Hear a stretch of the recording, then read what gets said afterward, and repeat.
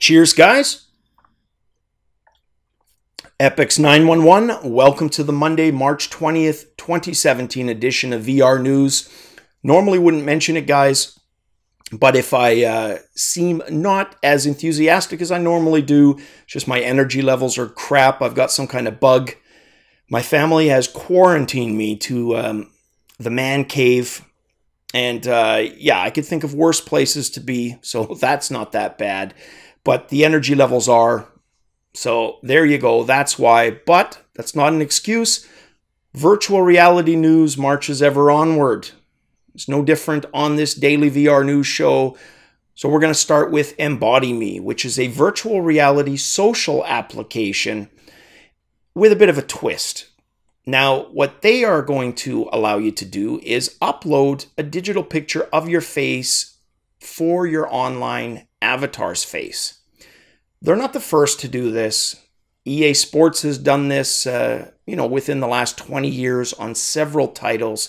The ability to upload a picture of yourself. Hell, the Nintendo operating system, really, the Wii allowed you to do a cartoony kind of representation of your face taken with a snapshot.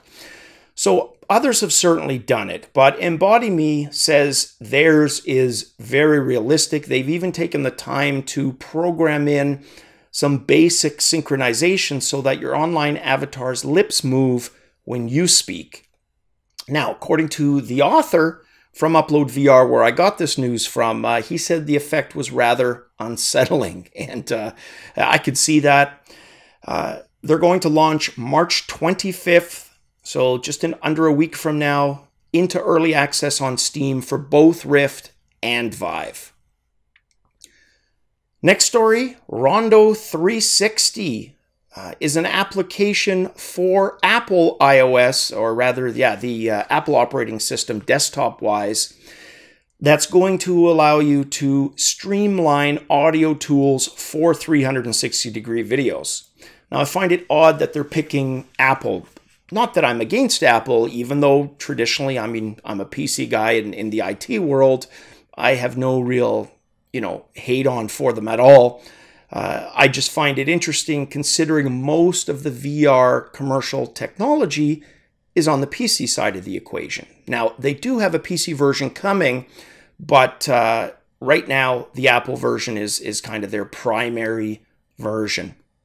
The company is called Dysonics behind this, and that version is available to download for free. It's a free trial. Once the trial ends, it's a $480 annual subscription that you would pay.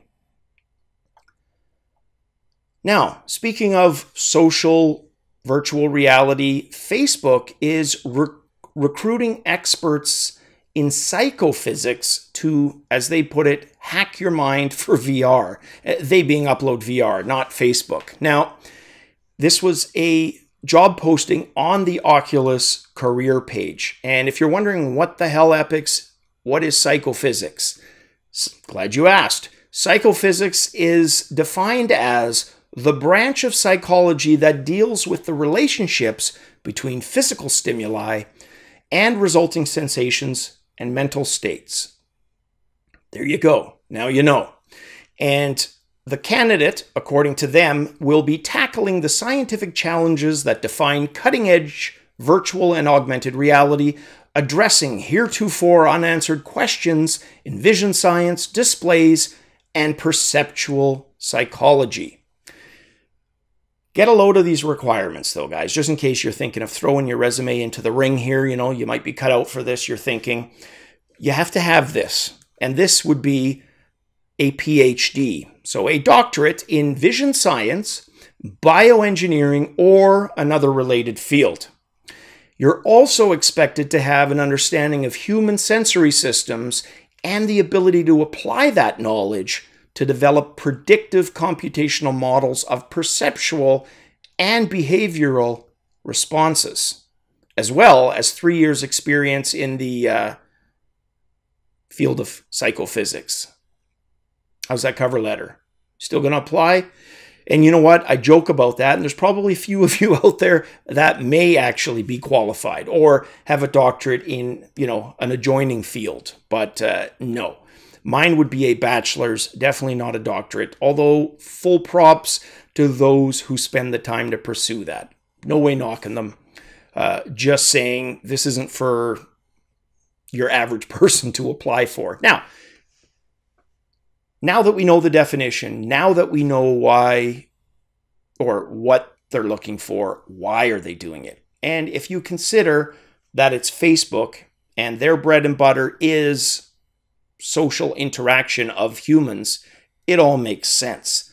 That's an area that they want to explore in the sense of how it relates to virtual reality as well. So it makes complete sense within that context why they're looking for a position like this. It's part of that roadmap that they have, this plan that Mark has talked about 10 years out. And just what they're planning, they've never really defined that. I mean, they've talked about it in general terms, but it's positions like this that really kind of give you extra hints on what their end goal is. And I think it's going to be amazing 5 to 10 years from now. People are going to look back and mark my words on this. And we're not talking games right now, because that would be the first thing I would want to see is amazing games 5, 10 years from now. But VR as a social thing is going to be huge, contrary to all the doom and gloom, single player only or single person experience things. And I think that's going to be the coolest, to basically see all of that unfold and prove that wrong. It'd be nice to stand on the sidelines, that's for sure. Next up, GoPro making significant cuts to its virtual reality efforts. And significant cuts essentially meaning ripping VR out of their plans almost entirely. Now, it's no secret, based on their last few financial reportings, GoPro has not been doing well. You could argue that, they're the architects of their own demise in the sense that they haven't really innovated. It's the same product with only small incremental updates. And really, they're not the only ones guilty of that. You could apply that to some phone companies, etc. But it has damaged them. And where they did get into virtual reality in the sense of 360, they didn't do it in the area that they're famous for, that consumer entry level. Look, they were never high end. They weren't completely entry level, but they were still more or less affordable.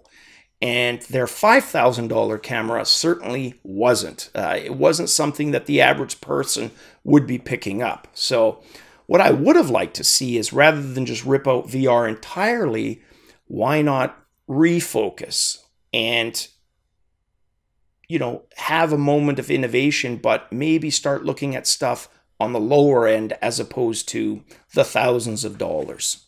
But these guys have a lot more expertise in that kind of technology than I do.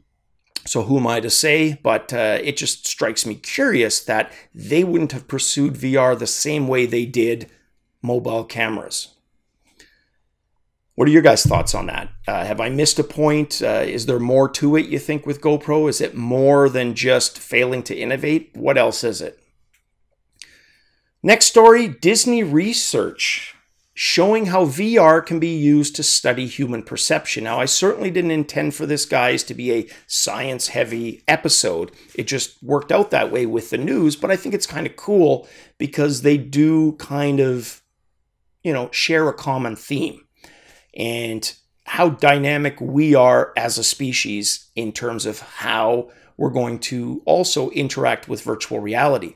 Now, what Disney did here is an experiment. And this video, guys, it's not very long, but it's very cool. There's a guy who's capturing or catching a ball thrown at him, only he's doing it in VR. He's wearing an HMD. They didn't mention which one, and if they did, I missed it.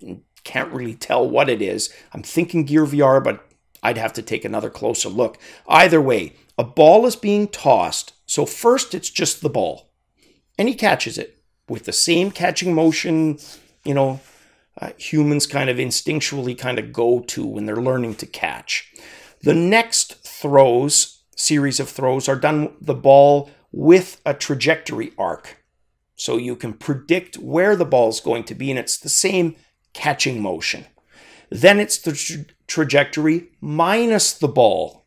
And then finally, it's just where the ball will end up. No motion animation at all, no trajectories, just a picture of where the ball is going to end up. And that was really cool. And they explain the difference there in mechanics because it wasn't the same catching motion for that last example. So here's what Disney had to say. Catching with the other visualizations did not seem to affect catching behaviors, except in the cases where the virtual ball was not rendered, right? So when it was completely gone, it was just the trajectory. The removal of the virtual ball from the VR scene seems to allow the catcher's hands to reach the catch location much earlier prior to catching. The most apparent explanation for this lies with the observation that the user is forced to alter catching strategy. The catcher has to rely on the target point and trajectory. And so the motor task has changed from a catching task, which had required high brain functions or higher brain functions to estimate the trajectory, to a simpler visually guided pointing task requiring no estimation at all. So that last one wasn't really a catch. It was more of a pointing movement and body action. So very cool. That kind of research is exactly what I was talking about earlier. All of that is happening in parallel as VR, this juggernaut that we're all on board for the ride for, is moving forward, steamrolling over everything. Most of us are here for games. But we understand that VR is capable of delivering for more than just gaming. And this type of research is, well, some of it will end up in the gaming sphere, right? There's a lot of AI implications for that type of stuff to, almost push us down paths and not have it be obviously linear. It'll seem like it's our own choice, but really what they're doing is manipulating us through body responses. They know 99 times out of 100, they being the programmers, how we're going to react to a given stimuli, right? So very cool and kind of scary. Not just the privacy implication that we talked about earlier, but the manipulation aspect, right? All right, guys, last story has to do with ray tracking bringing disruption to the graphics market. This was a article on Virtual Reality News. And there was a technique back in the early 90s. Wolfenstein used it. Even though there had been real 3D games with 3D programming, Wolfenstein 3D used a technique called ray casting. Not to be confused with what we're talking about here, which is ray tracking, tracing, which is a rendering technique where you basically, when you draw a pixel, you start at the light source. And I'm not a big graphics guy. I know the basics. So if I'm butchering this, feel free to clarify in the comments. But my understanding of it is you have your pixel that you want to draw, you have the source, and you throw rays at the pixel. And the obstacles you encounter along the way determine shadows, reflections, etc. That requires a lot of computational power. If you've ever had a buddy or been that person who used programs like Maya or 3D Studio Max back in the 90s, you'll remember renders that they did or you did that took days, hours to complete. Now that can be done in minutes or seconds, but still not fast enough to be used in games. And yet, if we had that in games, holy smokes, even VR would just take it to all kinds of next levels. And that's where this ties in. See, where they talk about VR, they say in VR, ray tracing makes it possible to counter the lens distortion at the very first stage of the rendering process. Instead of moving and stretching pixels at the end of the render, like in current graphic cards, the amount of rays sent per pixel can vary depending on the pixel position in the frame, which means that it is trivial to implement foveated rendering, which tracks the eye and only draws the highest detail images where you are looking and add precision where it matters. Now, that's a lot of technical goopity-gop to basically give you the idea that, yeah, some of those lens distortions that we have, like that you can encounter with the Vive, with its, more traditional Fresnel design, you could counter that using this technique. And if you're thinking, well, yeah, but the graphic cards, that we use, they're meant for blasting polygons and pixels, not rays. Very true. But there is a class of graphic cards out there. You don't see them advertised everywhere. They're, special order type items, but they are designed to do exactly that. One of those lines is called the Power VR family of GPUs, and it's part of the Wizard family, rather. Power VR is the card itself.